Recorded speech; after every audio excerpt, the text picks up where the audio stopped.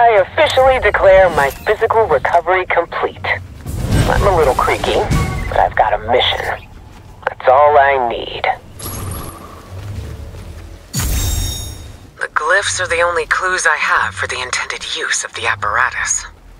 It's not enough. Yet. The explorers are pushing on with excavation. I need to figure out how to power this thing. Attempts to match details from the glyphs with the movements of astronomical objects has been difficult. The glyphs appear to be predicting an incoming eclipse. All readings indicate that's impossible. But me standing here, alive?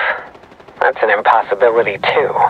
And if these glyphs are truly the unheard voice of the past, then you know, I have to listen.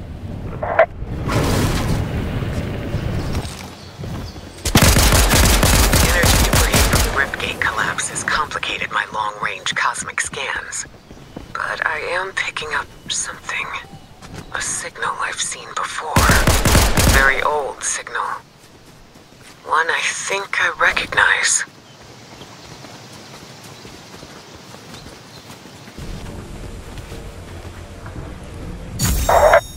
I've been told, by someone you and I both trust, that we need to get off this island as soon as we can.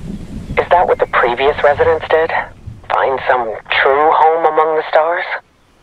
These glyphs are a clue to where we need to go next. If I can solve them,